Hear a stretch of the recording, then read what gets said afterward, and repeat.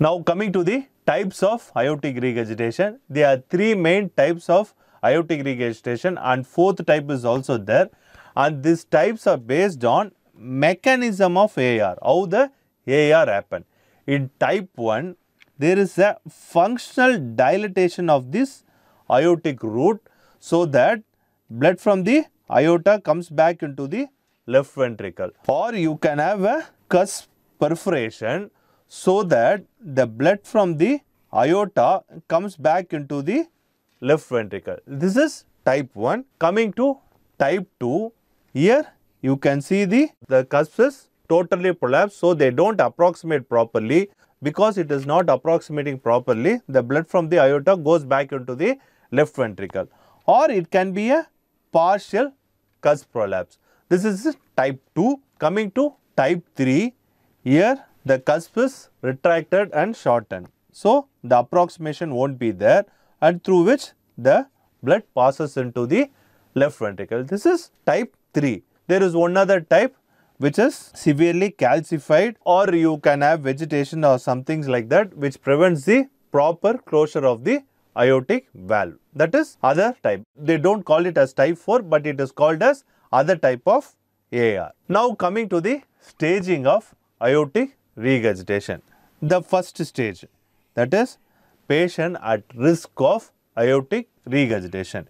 If you look at the valve anatomy, it can be a bicuspid aortic valve or some other congenital anomaly of the aortic valve, or they can be just a sclerosed aortic valve, disease of the aortic sinuses or ascending aorta. Sometimes sinus of valsalva aneurysm and those things can also cause an AR.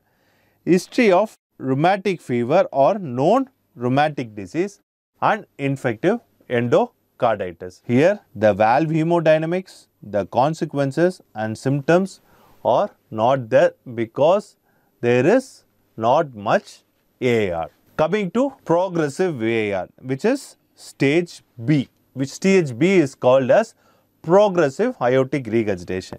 Here there is going to be mild to moderate calcification of the aortic valve, which can be trileaflet or a congenital bicuspid aortic valve, and there will be dilated aortic sinuses.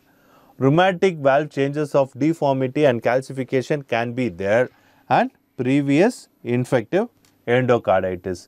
If you take the valve hemodynamics, it can be either a mild AR with jet width of less than 25%, vena contracta less than 0.3 centimeter, your regurgitation volume is less than 30 ml, the fraction is less than 30%, and your effective regurgitation orifice area is less than 0.1 centimeter squared, and angiographically the AR grade is only 1%.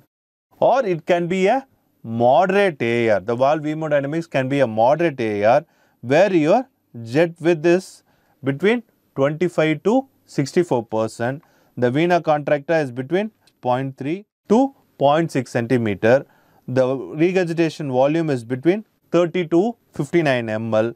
The fraction is between 30 to 50%, and your effective regurgitation orifice area is between 0.1 to 0.29 centimeter square, and angiographically your grade of AR is greater than 2%. Here the hemodynamic consequences is going to be, usually there is normal LV systolic function, enough compensation will be there and the systolic function will be normal. The LV size also will be usually normal, but there will be slight mild dilatation because due to increased volume going into the left ventricle. Patient will be asymptomatic. This is progressive AR. Now coming to severe AR,